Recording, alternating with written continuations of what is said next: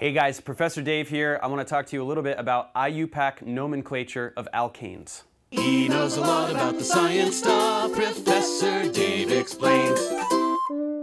So, if you're going to be learning organic chemistry, it's going to be very important for us to be able to discuss nomenclature, how we're going to refer to molecules by name.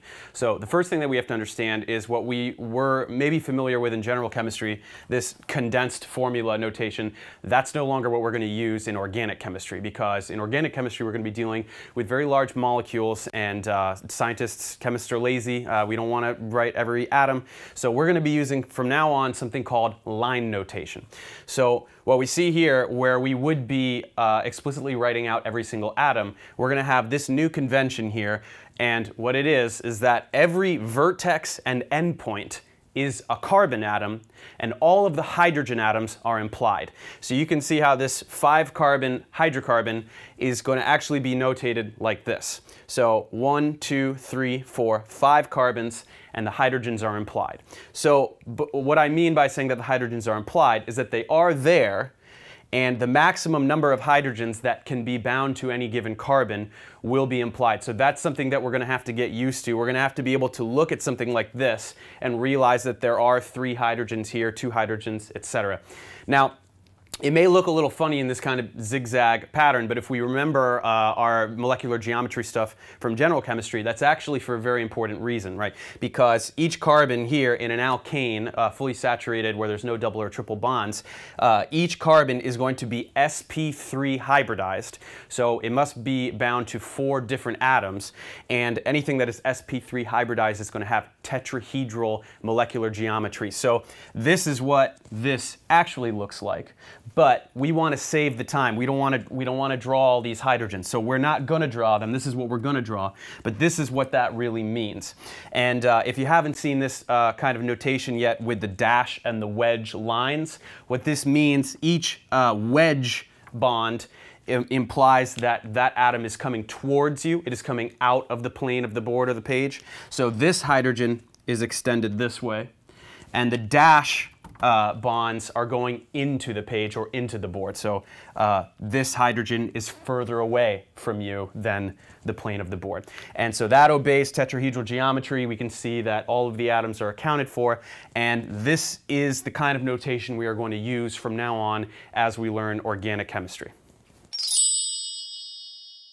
So, as chemists, we're going to want to be able to communicate with each other efficiently. This means that when we want to discuss a particular molecule, it may be easier to refer to it by name, but that name is going to have to be of a type that every scientist, wherever they are in the world, is going to agree about what molecule we're talking about. So we're going to have to learn a set of rules that are completely arbitrary, but if we all follow them, we will all be able to name molecules the same way. So an organization called IUPAC, this is the International Union of Pure and Applied Chemistry, has come up with these rules that we can follow to assign names to any organic molecule. So the first kind of molecule that we want to talk about is alkanes. So alkanes are a type of hydrocarbon, a hydrocarbon being a molecule consisting only of carbon and hydrogen, and alkanes are hydrocarbons that are fully saturated. This means that they contain the maximum number of hydrogens possible. In other words, no double or triple carbon-carbon bonds. We have only single carbon-carbon bonds.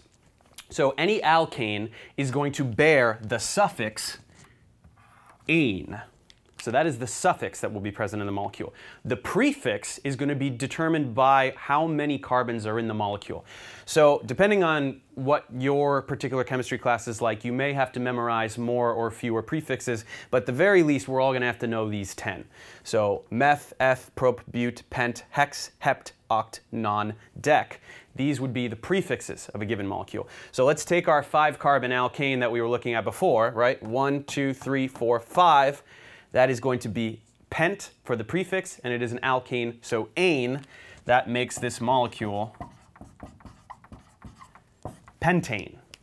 So while it would be wonderful if every molecule we had to name were as simple as a straight chain alkane, that's not going to be the case. Molecules have a variety of substituents, which are smaller groups branching off of a main chain. So let's look first at a very easy example of a branched chain alkane. So what we need to do when we are naming a hydrocarbon is we need to identify the longest chain of carbons in the molecule. So right now that's going to be pretty simple. We can see that there is a 4-carbon chain here, and there is a 1-carbon substituent branching from the main chain. So now that we have identified the longest chain in the molecule, we're going to have to number it. Now there are 2 options. You can go left to right or right to left. We are going to choose the direction that gives the substituent occurring sooner or on the lower numbered carbon. Once again, this is a completely arbitrary rule. It has nothing to do with nature, but if we all agree that these are the rules we're going to follow, we will all be able to assign the same name to the molecule.